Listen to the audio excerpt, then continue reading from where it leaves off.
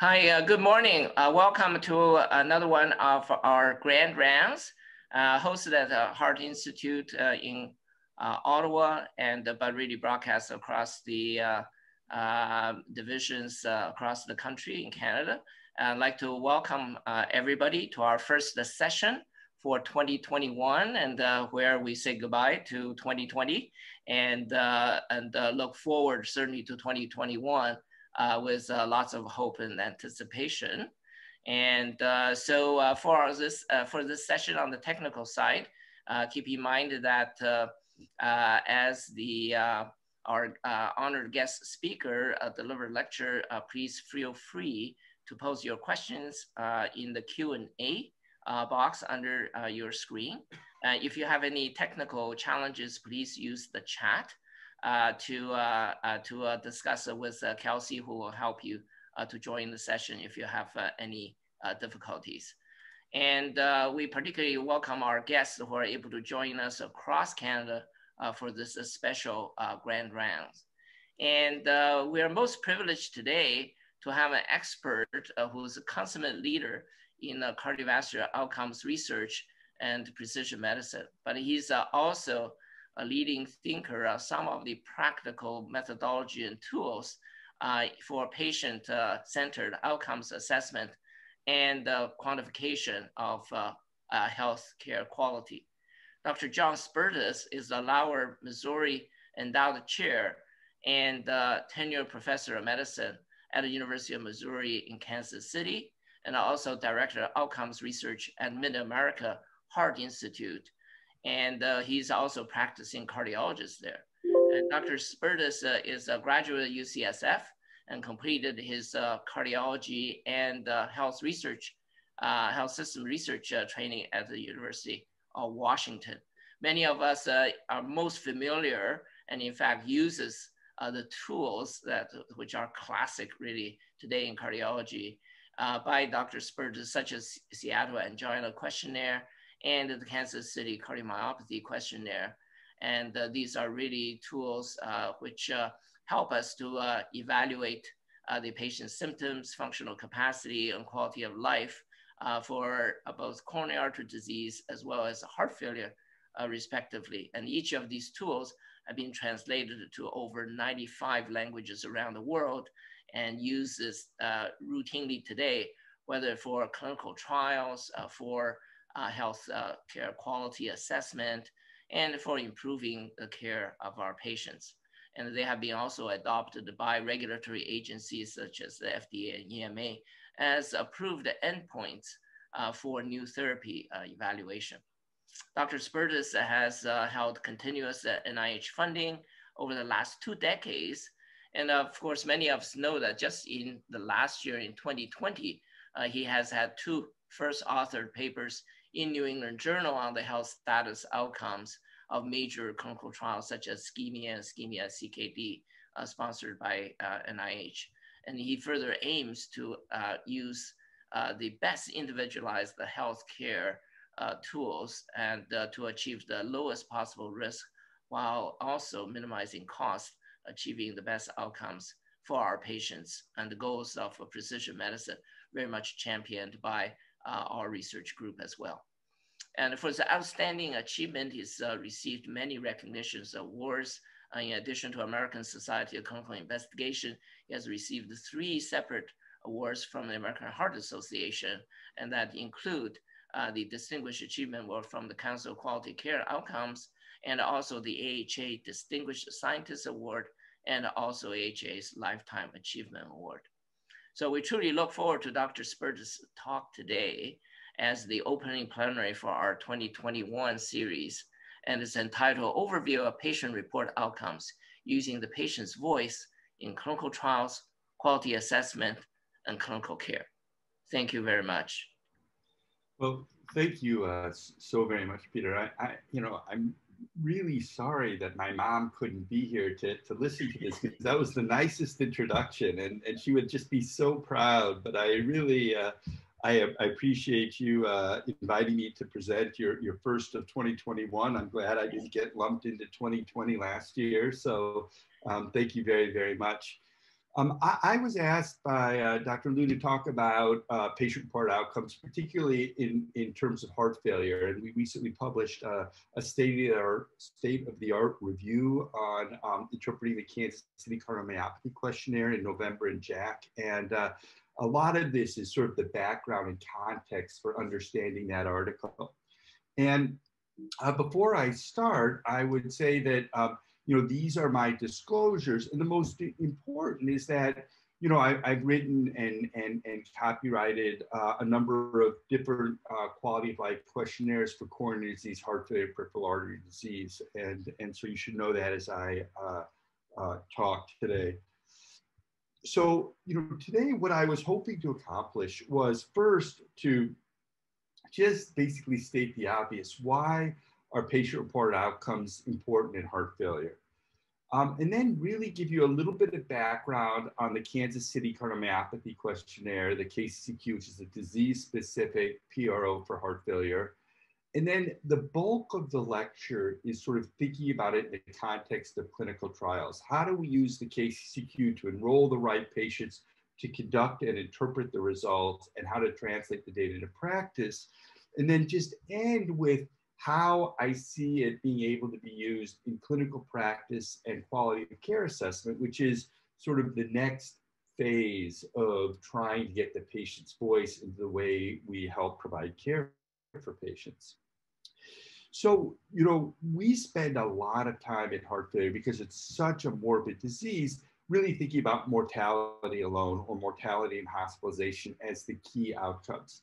And, this was a classic, it's over 20 years old now, patient level meta-analysis of the benefits of ACE inhibitors, one of the key foundations of the way that we care for patients with heart failure.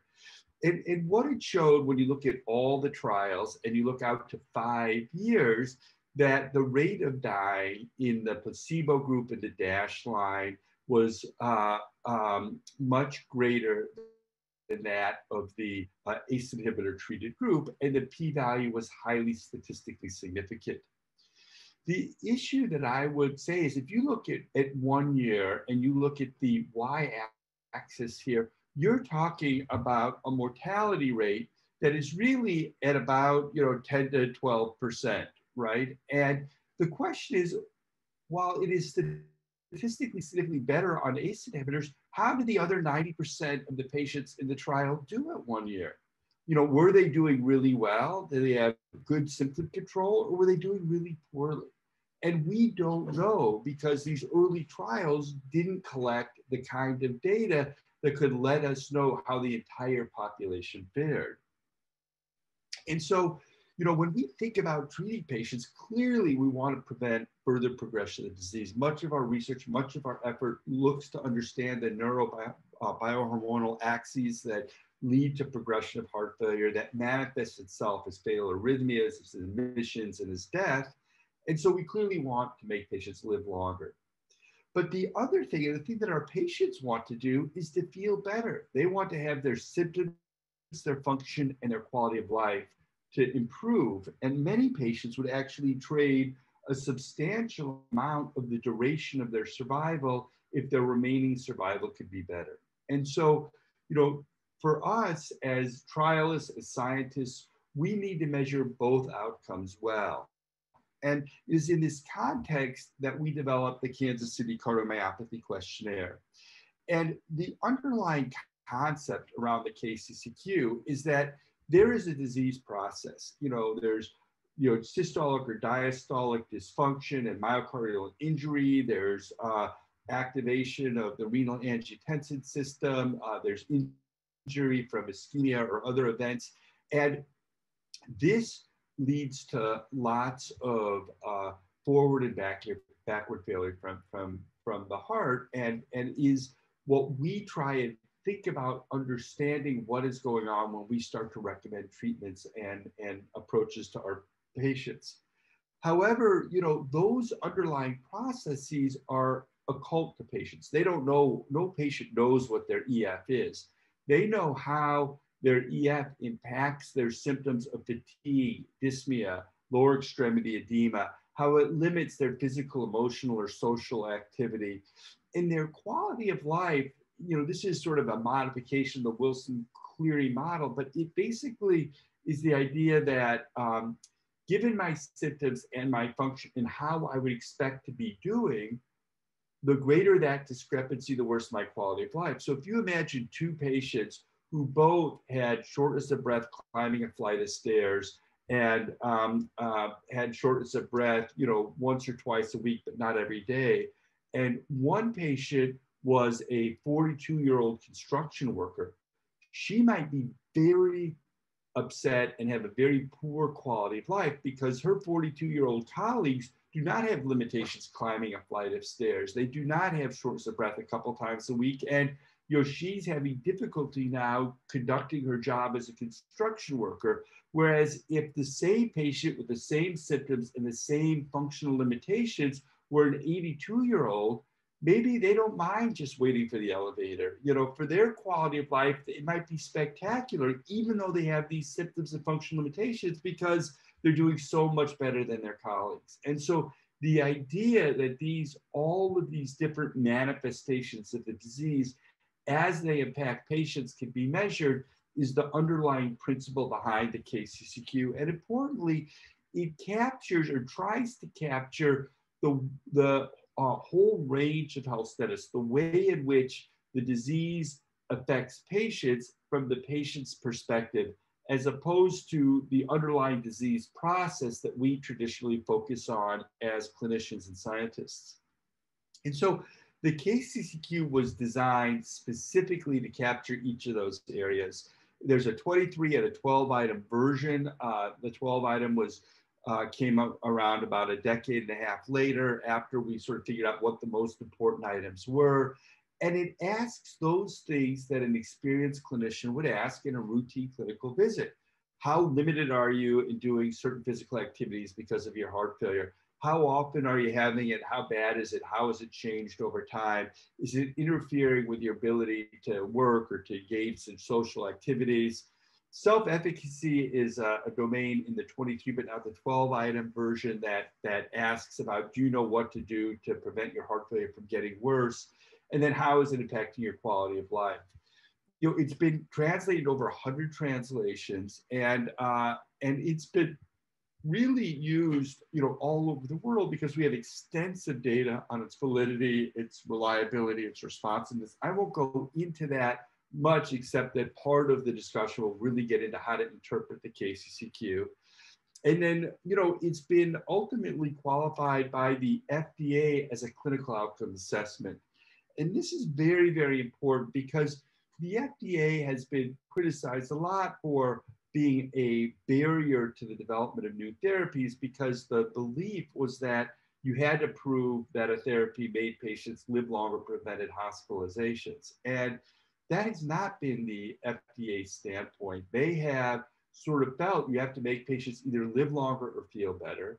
And so last year, they came out with, or 2 years ago now, they came out with sort of a clarification of their guidance, which is that they just issued the statement to make it clear that effect on symptoms or physical function without a favorable effect on survival or hospitalization could still be a basis for approving drugs. And so this is a very important step. It means that therapies can be introduced and labels can be offered for something that improves the health status of the patient. Now, how are you going to measure the health status? That is a very challenging thing. And I could spend forever talking about the ordeal, but suffice to say, to get the FDA drug side, CDER, to accept the KCCQ as a clinical outcome assessment has taken 5 years and 5,000 pages of data and documentation trying to do it. But ultimately, in 2017, the device side, through its MDDT, qualified the KCCQ for a clinical outcome assessment. And just last year, we finally were able to get qualification from the drug side, CDER. And so this is, I think, a really important step forward. And there's a lot of reasons why they did it, but part of why it was approved was that the different scales of the KCCQ capture these domains of the way heart failure manifests itself to patients in very specific ways. We have symptom scales that get specifically at the symptoms, physical and social function scales for functional limitation, and a quality of life scale. There are summary scales. The clinical summary scale is trying to replicate the New York Heart Association classification by integrating symptoms and physical function. And the overall summary scale tries to capture the totality of patient's health status. Understanding these are important because different trials, different studies often present different scales. And to me, this is beginning to become a real impediment to understanding the benefits of treatments on a common scale. They all use the KCCQ, but they all analyze it differently and they emphasize different scales, some for regulatory reasons, some for random reasons. And yet, I think we need to start creating a more standard way of reporting the impact of treatment on patients. I've talked about the KCCQ like it's this magical thing. There's something weird. I want to just make it clear that what a simplistic concept this is. And the best contributions in science often are the simplest, right? So this is the 12-item KCCQ. And essentially what it does is it's just asking very straightforward questions the same way every time to every patient.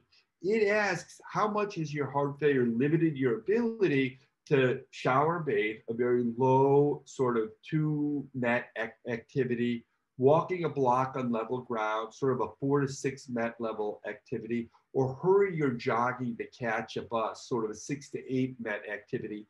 And people just say they're extremely to not at all limited.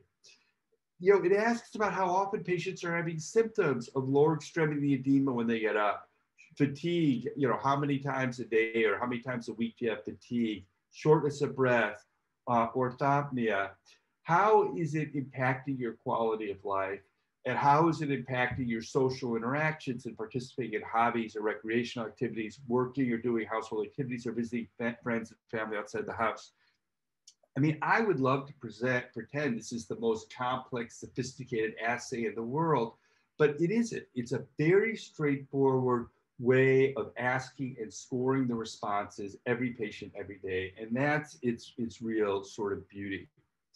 So how can we start to use these in clinical trials? And I'm going to, in one fell swoop, talk about sort of patient selection, conduct and analysis, and translation.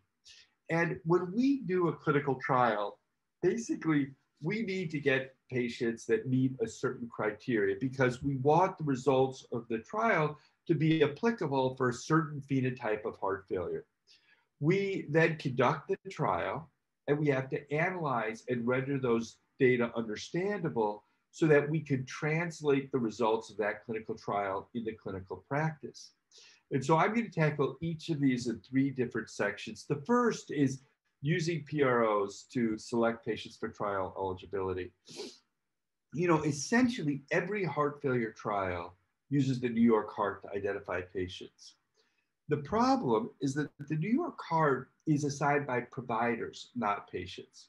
And there is known to be great variability in the way the exact same patient showing up to 2 different providers, whether they would be called NYHA 1, 2, 3, or 4. In fact, the cap and the agreement between different providers of the exact same patient is only 54%. And yet, if you look at the agreement of the KCCQ in stable patients, so patients who have not changed, and you give the KCCQ a month apart, the test-retest reliability, the interclass correlation coefficient is 0.92 or 92%. It's far more reproducible because it's asking the exact same question exactly the same way. And, if you want to identify a homogeneous group of patients to expose to a clinical trial, why wouldn't you use patient-reported outcome measures? It can preclude gaming. And as many people know, there was a lot of concern in Russia, Ukraine, and Belarus in the spironolactone trials that they were not really enrolling patients that had, sick heart failure or even heart failure at all, and if you're working in an international trial and there's an incentive, the enrolling physicians or sites get paid a lot of money to enroll a patient, they're going to call somebody who might be class 1, class 2, if that's what's required to get into the trial. And it also ensures the patients have the opportunity to benefit. This is a study we did to sort of define the interpretability. So it's 500 patients, 1 site in Canada, 13 in the US. And we basically had the patient and the fill out the the KCCQ, the doctor complete a New York Heart. And this is the probability of each New York Heart class by KCCQ score. And so what is impressive about this study is if a patient has a KCCQ score of 50, right? So right in the middle, depending on what doctor they saw, they have a 17% chance of being called class 1, a 60% chance of being called class 2, a 21% chance of being called class 3, and a 2% chance of being called class 4. This is the same patient with the exact same KCCQ score. This variability means to me that the New York Heart is not a very good way of classifying this patient, especially if every patient's going to look different, the same patient's going to look different on what doctor they happen to see. And as a trialist, let's just say you want to enroll class 2 patients. Your class 2 patients could have, in this study, KCCQ scores from 0 to 100. How could you show an improvement in your class 2 patients who have scores of 95 to 100? They can't get better. So you're undermining your ability to detect a treatment benefit by relying on the New York Heart that could enroll very asymptomatic patients. In fact, omecamtiv mecarbil, the GALACTIC trial was just reported at the AHA. And if you look at, they were all supposed to be class 2, 3. And if you look at the patients that were enrolled, which was 80% of the patients were enrolled as outpatients, they were supposed to be class 2, class 3, but the upper quartile is at a score of 92. So 25% of the patients in omecamtiv mecarbil in GALACTIC were in this circle. How could they have gotten better from a new inotrope, right? So it's a big issue. And one of my fellows recently reported looking across a number of clinical trials, not only the one I just described in detail in A, but also in the HF Action and the TopCat studies. And you're seeing a very high proportion of scores greater than 80, really underscoring that I think there are better ways to select patients for clinical trials than the New York Heart. Once you have a trial and you decide to enroll the patients and you go to the effort to collect the KCCQ, how you interpret those results is a very, very important issue. So this was a landmark trial, right? In 2014, 6 years ago, the Paradigm study came out, and it was a major new era of heart failure medicines. And when you look at the results, the primary and secondary outcomes, what do you see is that in salbutamol valsartan, which at that time was called LCZ 696, there was a 3-point decrement in the KCCQ clinical summary score compared with a 4.6 decrement. It was a mean difference of 1.64 points, and the p-value was 0.001. And the key question is that an important difference? And, this comes from a very, I think, challenging aspect of understanding and analyzing patient-reported outcomes. Because when we use PROs, some patients will get a lot better, some won't change, and some will get a lot worse. And so when we do a clinical trial like Paradigm, we have a potpourri of patients who are green, yellow, and red. And yet we're reporting the mean difference across the entire groups. And to me, this is very difficult to interpret because as you look at this graphic, you don't actually see any patient who was actually treated who has a green head, yellow body, or red legs, right? So, how are we supposed to interpret mean differences? These are sort of the mean differences either for the overall summary score or the clinical summary score across a range of different, studies. And what you're seeing are mean differences that are pretty small, 1.5 to, 4 points, maybe as high as almost 5. And, that's not helping us really figure out what is the benefit of a therapy in terms of patients' health status. What we need to be doing is looking at the distribution of change. What proportion of patients were green? What proportion of patients were red? So we can understand, who's better and who's worse. And how do you define who's better or who's worse? I mean, that's an important challenge.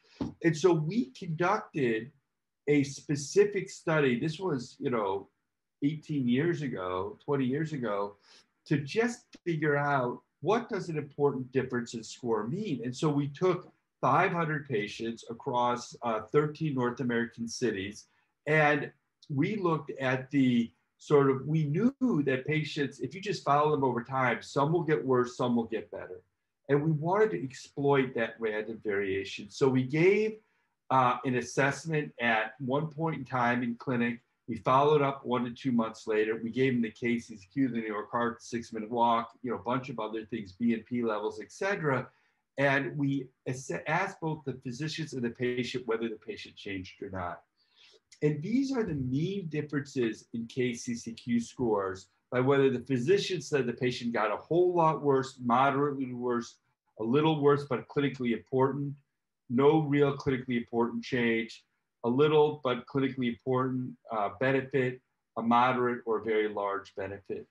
And what's impressive about these data is the proportionality and the symmetry. And it's from these data that we now feel that a population group difference of 5, 10, or 20 points is clinically important. And this has been the way that we have recommended trying to understand, that a 5-point or greater difference is clinically important, but small. A moderate to large difference is 10 to 20, and a large to very large difference is greater than 20 points. And, we have been able to amplify this by looking at the patient level correlation of 5, 10, and 20-point changes with distance on the 6-minute walk or V.02 as seen in HF Action, or in at least half a dozen different trials looking at mortality and hospitalization or mortality alone. So that, a change of 5 points for a patient alters their odds ratio of dying or dying and being hospitalized by about 10%. And that's a very big difference in my mind. So, when you can figure out what proportion of patients get better or get worse, you can start to do responders analysis. You could look at the proportion of patients who get benefit, who improve by 5 or more points, by 10 or more points, by 20 or more points if it's a big intervention. And you can then subtract the proportions with a clinically important change between the two arms and convert it to number needed to treat by dividing 100 by that difference in the rates. And so this is an example of a very small dapagliflozin study to define HF. And what they found to define, like they found in DAPA, is that at 12 weeks, there was a 3.7-point difference in the overall summary score and a 4.6-point difference in the clinical summary score that were clinically statistically significant. But both of those are less than the 5-point mean difference we just talked about. But this is the mean difference, not the proportion of patients. This is looking at the distribution of patients who got worse on the far left, who didn't change, who had small to moderate, moderate to large, or very large improvements. And that difference, most of the action is really in the very large improvement group. And what you're seeing is about a 10% absolute difference between the groups that got a whole lot better, meaning that you have a number needed to treat about 10 for one patient to feel a whole lot better on dapagliflozin than not. And to me, that's a very low NNT and very important to be able to communicate to patients and to underscore to colleagues what the potential advantage would be of using DAPA in these patients. Finally, when we do our clinical trials, how do we start to move those results into clinical practice? And to me, we have done a terrible job. As trialists, we feel that as soon as we published our results in the New England Journal or JAMA or Lancet or whatever, and we presented it at the AHA or the ACC or ESC, we're done, right? Let's go on to the next trial. To me, that's very frustrating because frankly, the benefit is not in doing the trial, but in getting the results applied to the patients who benefit. And that's a very challenging thing. And I want to take the example of CRT and heart failure. So in heart failure, we have this great therapy to resynchronize the ventricles. And it's supposed to be implemented through a dialogue and exchange between patients and their providers. And so the doctor explains to the patient, you have bad heart failure, your ventricle's not sort of coordinated the way it beats. And, we have this new treatment that we can offer you, this CRT device. And the patient is then supposed to say, well, this is what's important to me, doctor. And together, they're supposed to decide whether or not to go forward with a CRT. Now, patients care an awful lot about their symptoms, function, and quality of life. And frankly, doctors have no idea how to share with patients how they themselves are likely to feel if the patient gets or doesn't get a CRT. And the reason doctors can't tell is these are the 5 Medtronic randomized controlled trials comparing optimal medical therapy to CRT. They use the Minnesota Living with Heart Failure questionnaire, so lower scores is better. And so a more negative score is better. And when you average it out across all 5 trials, there's a 3.6 point difference favoring CRT on the Minnesota Living with Heart Failure questionnaire.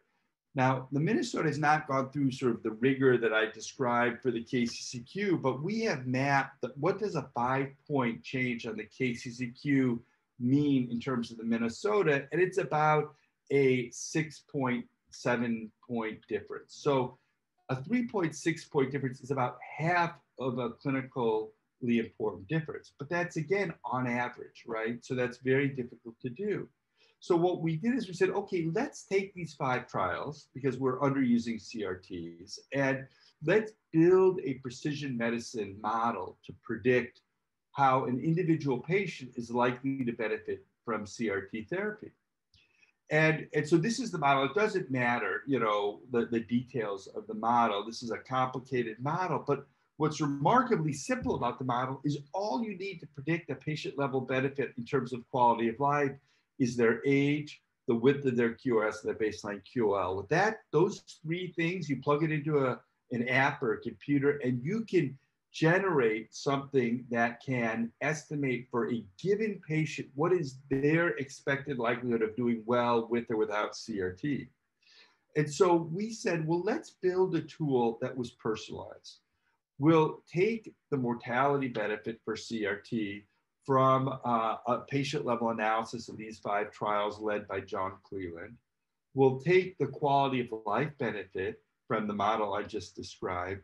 And then we'll use the NCDR, a National Cardiovascular Data Registry, to predict complications. So patients could get something that looked like this, where there's a shared decision-making tool that starts off with a very simple description about what is a CRT.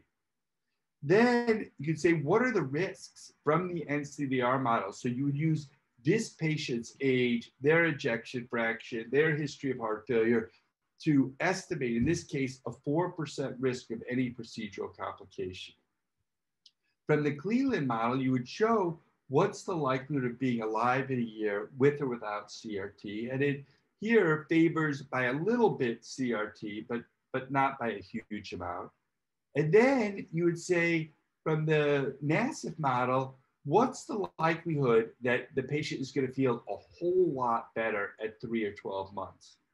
And here you're seeing a difference of 30 versus, 47%. I mean, that's almost, a 17% difference. I mean, almost a 1 in 5, 1 in 6 chance of feeling a whole lot better in 3 months if they get a CRT or not. There is about a 10% chance of being less likely to feel a whole lot worse. The ability to share with patients what the treatment is, what the risks are, what the survival and the quality of life benefit are, is, I think, the foundation of shared decision making, along with information about, that they're going to set off the medical detector at the airport, things like that.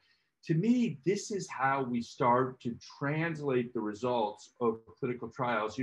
That those 5 clinical trials and another half dozen beyond them clearly show the benefit of CRT, and yet, over a third to a half of patients eligible for CRT don't get it in America.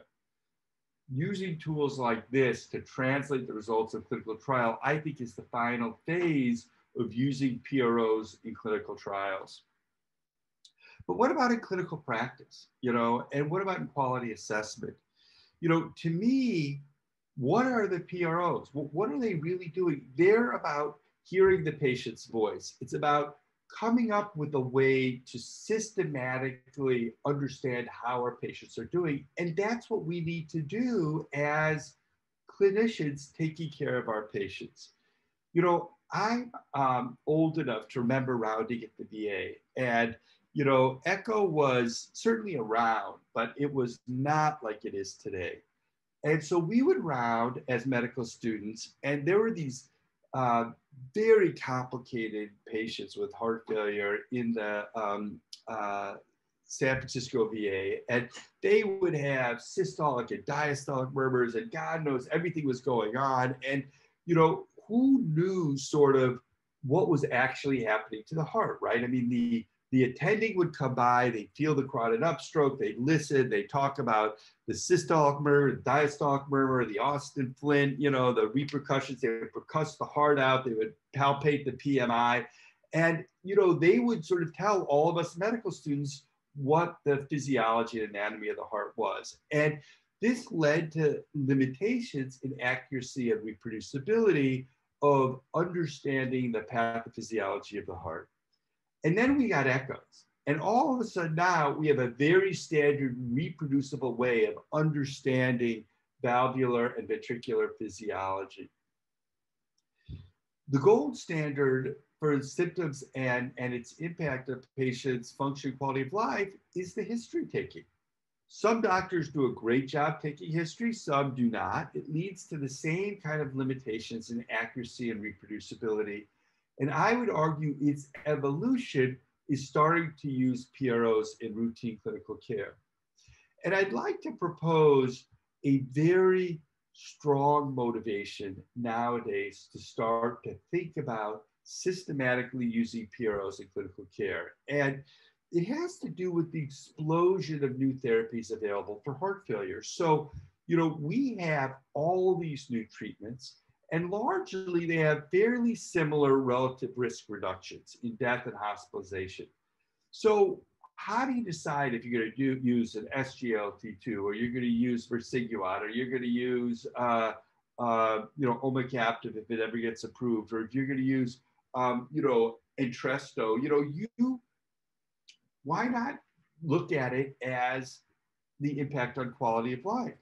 So you could essentially try a new therapy with a patient and say, Mrs. Jones, we've been following you for a while. You currently have a KCCQ score of 60, hasn't gotten a lot better over a few months. We have these new therapies.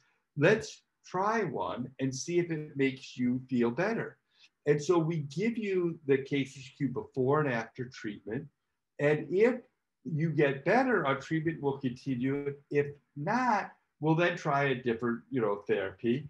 And the advantage is that the patient now knows why they're being treated. Oh, my doctor's prescribing this medicine to see if my symptoms and function improve as tested by this questionnaire. I'm going to really stick to this medicine to see if it works. It's, how many times you write a prescription, the patient doesn't understand and never even bothers filling it. This is now engaging them to understand why they're going to do it. And if the patient doesn't improve, then you try a different therapy or you try a different dose of the same therapy. So the idea is that you take your patients, they have standard medical therapy, you give them a baseline KCCQ12, then you start some new treatment and you reassess. If they get better, you continue the therapy and the patient understands why they're taking therapy. And if they don't get better, then you go on to the next one or you alter the dose. It's a very simple concept. But the idea of starting to integrate these PROs in clinical practice, I think is very, very important. And it also gives us an opportunity to start to evaluate and improve the quality of care we deliver. And you would say, well, patients are busy, the clinic's busy, the patients don't like to do it. There's a group in Utah that's been really now doing a lot of qualitative work. They've implemented PROs to routine clinical practice, and they just published last year sort of a deep qualitative interview of 24 patients with whom it was used. And 23 of them said that they strongly felt that it helped them think about how they were doing and to communicate better with their providers. And so they thought it was really helpful in doctor-patient communication. 22 of the 24 thought it actually improved their care. And 17 felt that over half, over 2/3 felt that even more attention should be given to their KCCQ scores. But if the doctor didn't discuss their KCCQ scores with them, they were frustrated. And so, we as doctors, if we use these tools, have got to start to collect them, understand them, which hopefully this presentation helps with, and then actually use them in clinical care. And it also lays the foundation for quality assessment. There was a large US registry that just completed about a year and a half ago of 5,000 patients across 150 centers. And we looked at the proportion of patients in each practice who had very good control of their symptoms, meaning monthly or no symptoms, or a very good overall health status, like a New York Heart of 1, signified by a KCCQ score on the overall summary scale greater than 75. And we looked at the variation across practices after adjusting for 28 patient characteristics. And what you see is remarkable here. This is the proportion of patients whose symptom scores were 75 or greater. So some clinics, only 10% of patients had scores of 75 or greater, and others it was 80%. And after you adjusted for 28 different characteristics, there was on average a 54% greater likelihood that a patient would have minimal symptoms at one random clinic versus another. The variation was just as great with the overall summary score, ranging from no patients having a score greater than 75 to almost 80%, and a median odds ratio of 70%, meaning that on average, the same patient showing up at one random clinic versus another would have a 70% greater likelihood of having a KCCQ overall summary score greater than 75 at one of those clinics. So in conclusion, PROs are increasingly important in generating evidence for new heart failure therapies. The FDA is starting to support them. But we have to start using this more to improve the way we conduct our clinical trials, enrolling patients, but most importantly, in presenting the results in a way that we can understand them. And finally, I think that the cutting edge, the next phase of PROs is being able to use them in clinical care to enhance, engage patients in care because the patients like them. And I think eventually making them quality metrics so that they're a mandatory component of clinical care. So I really appreciate your time. I'm going to stop sharing and I'd love to address any questions that you might have. Thank you very much. Well, thank you so much, John. And that's actually a really master overview, of all the tremendous work in terms of evaluating, quality of life as a component of our care for our patients, and also, all the work that's done in particularly, using some of these tools like KCCQ, so that they are actually approved, through FDA as objective endpoint for trials, which is so important. So something that we tend to forget, even though it's really top of mind for the patients. Work from Louis Sun here, really indicate that from the patient's point of view, the disability and the quality of life are way, way more important than the mortality, which we tend to really, belabor over these tiny curves.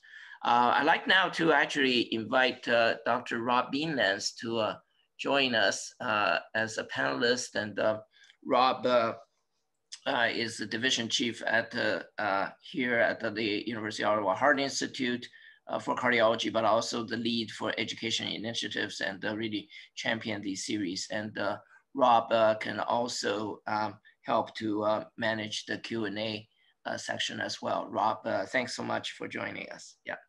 Thanks, John. That was a great talk. We have a couple of questions coming in. Peter, did you want to start with your question? Sure. Yeah. So thanks so much, John.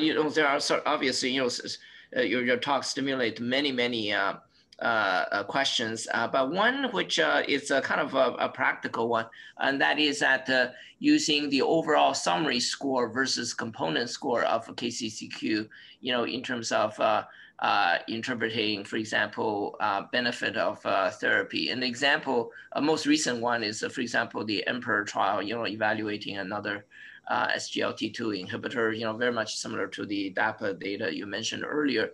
Whereas looking at the overall score, it wasn't really as impressive, in terms of the average number, certainly goes in the right direction, but may not hit the, for example, the 5-point threshold. Yet when you actually look at the component scores, things like symptoms and those aspects is actually quite impressive. And so I think, because of, I think the different domains may behave differently depending on the treatment. And so the question is, how do you use the KCCQ in those type of settings? Do you use both of the average as well as the components, to gain insight?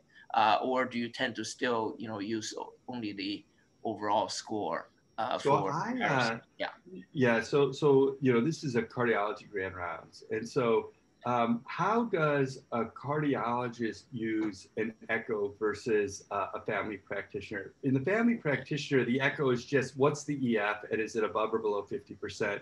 But for us, we pay all this attention to these nuances about, diastolic function and, E prime and this and that and the other, so as you get more familiar and more training, you get a deeper and deeper appreciation of what it represents. And so to me, the family practitioner view of the echo is most analogous to looking at just the mean difference in the KCCQ overall summary score. But as you start to use this in clinic, you'll get a much different impression. So for me, I do start with the overall summary score because it gives me the 30,000-foot view of what's happened. But then I actually look at what domain improved. A lot, it's interesting. I mean, in the SGLT2 trials, symptoms are usually the leading indicator that improves. And, quality of life and social limitations lag a little bit further behind. In the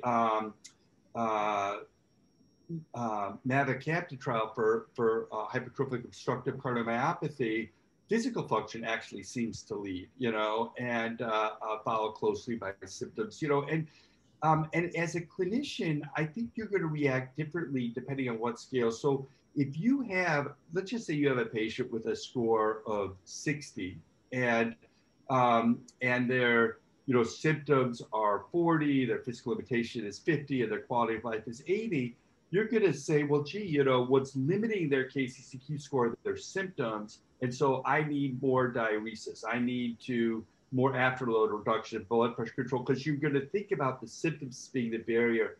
But if the same patient with a score of 60 had a symptom score of 80, a physical score of 80, and a quality of life score of 10, you would say, well, God, their symptoms aren't that bad, their functions aren't that bad, but their quality of life is terrible. They must be depressed. You're going to think differently about how you approach the patient given the different profiles. And so we're still early, right? I mean, we're still in, B mode echo here. We're not in, into, maybe early 2D. We're not into, 3 and 4D echo right now. And so, we need more people thinking about it and more people working on it and more experience using it to get a better sense. But we just have to start somewhere. We have to have a common foundation for starting to learn. All right, so there's a few questions rolling in. We'll try to get to as many of them as we can. First from Nicola Massot. So there's a cost implementing these into practice and into interfacing with electronic health records and so on. How do you tackle that? How have you tackled that with administration, or what have you seen in other institutions? Obviously, in Kansas City, there's a lot of support for this, but how have others tackled this in terms of convincing administration to implement these questionnaires into practice and into workflows? So it's very interesting, and it varies a little bit by region and country and local market.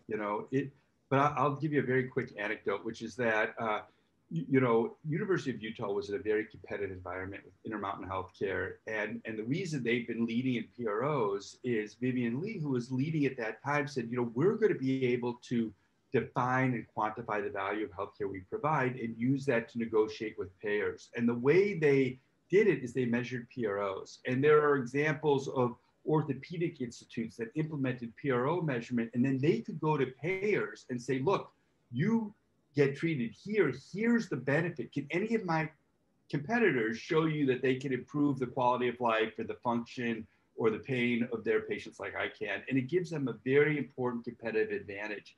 I think that as we move in the US to value-based healthcare and at-risk contracting, our health systems are going to need to understand the health status of the patients so they can do population health and get the sickest patients treated by the most experienced clinicians to minimize readmissions and costs. And nothing predicts readmissions and death like the KCCQ. It's independent of every other parameter, and it's very inexpensive.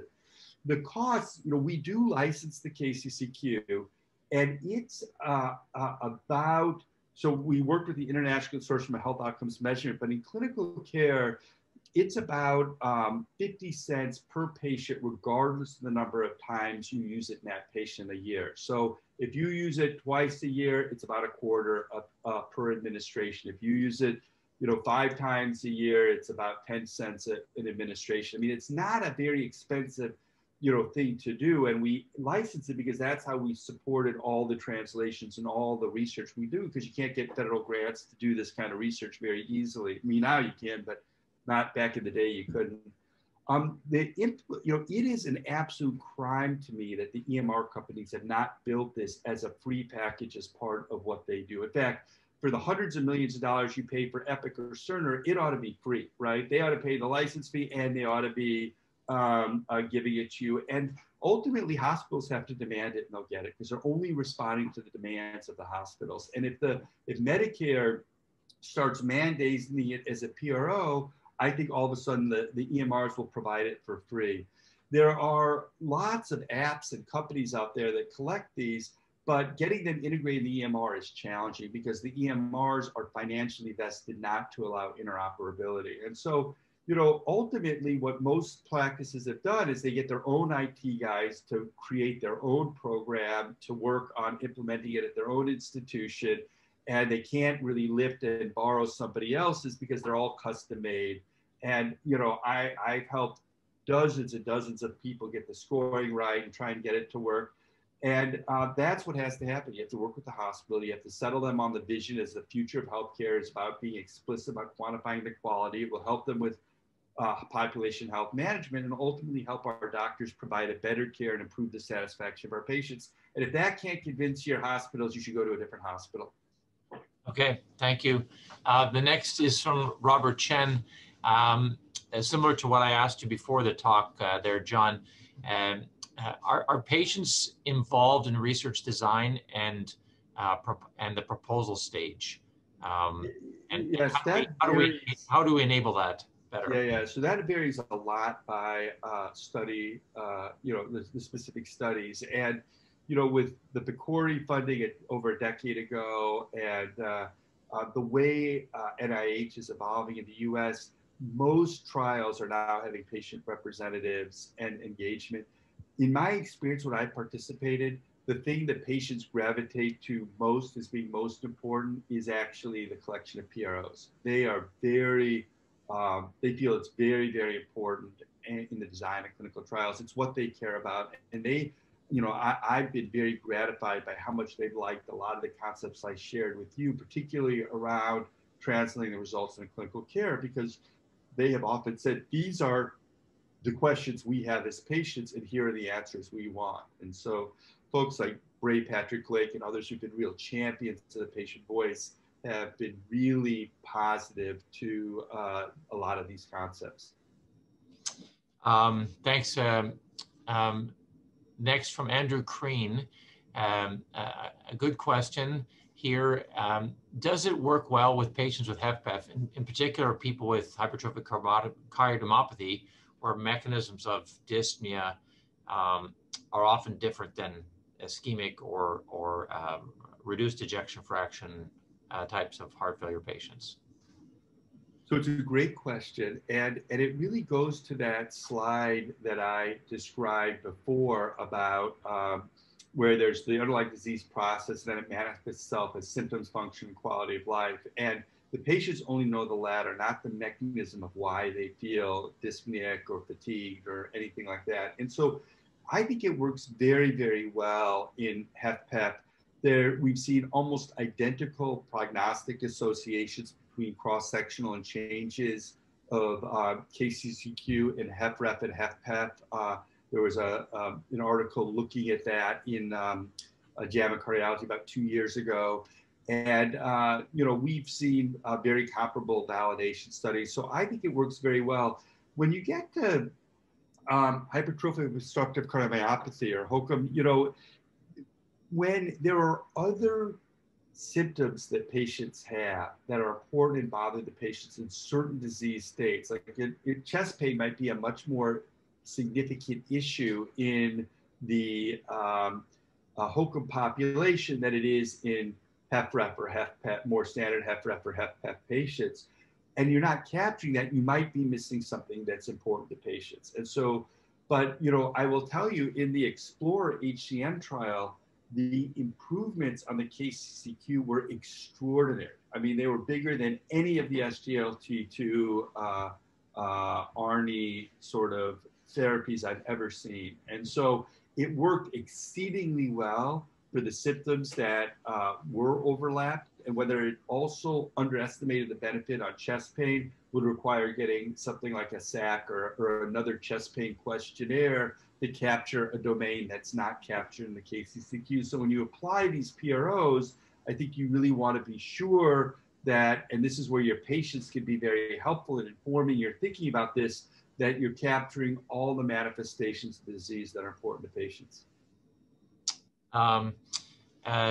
Finally, one very interesting question, whether there's data on whether the KCCQ can differentiate symptoms and quality of life changes or limitations from frailty, that is, versus cardiac causes, in the way like we try to use cardiopulmonary testing and so on to decide if it's pulmonary versus cardiac versus musculoskeletal, whatnot. Is there any data on being able to differentiate the different causes of changes in quality of life or symptoms?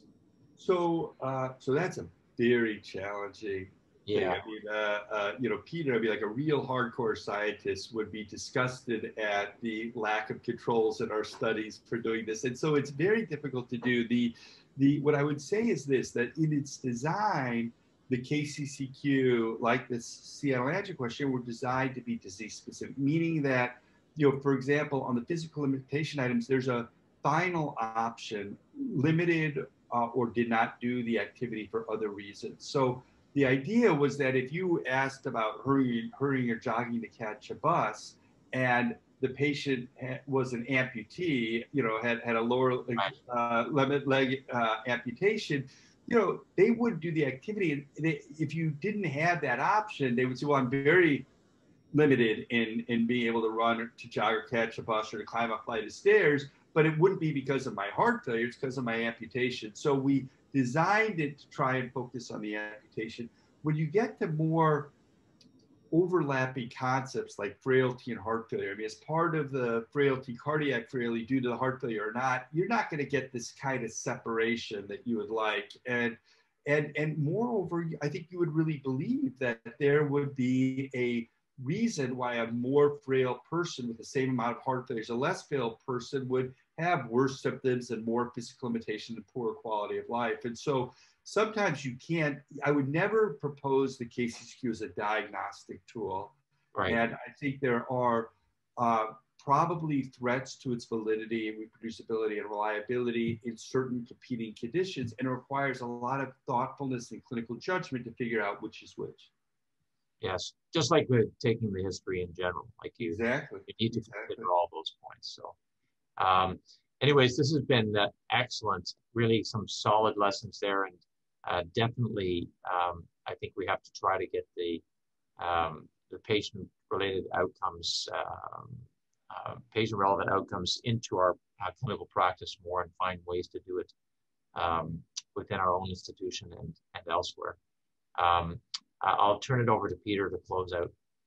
Yeah, great. Thanks so much. Again, on behalf of the community, I'd like to thank Dr. John Spertus for an amazing talk. It's a fantastic opening lecture for the series, and really actually, you know, help us to understand the science, you know, behind the quality of life measures that we use as a tool that not only in clinical trials, but how to translate into clinical practice. And I think this is really, you know, sort of a beginning of an entire new era, how we can actually think about this, and really a very, very critical component of our patient-centered care. And so this is a, you know, great start for 2021.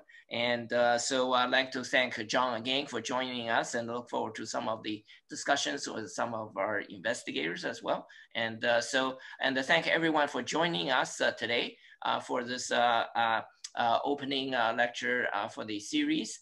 And so just for our next grand round, will take place on February 3rd on Wednesday, and it will feature Professor Ehud Rani, who's a professor of surgery at Sackler Faculty of Medicine, Tel Aviv University in Israel, who will discuss on the state-of-the-art surgical and percutaneous mitral valve therapies for patients with mitral valve disease. So thank you very much. And also thank Kelsey for managing the logistics. And thank you again for joining us for this very exciting session. Yes, and for the upcoming meetings with others, I appreciate that very much, John. Thanks. Yeah, thanks, Rob, for the leadership. Yeah. Thanks very much.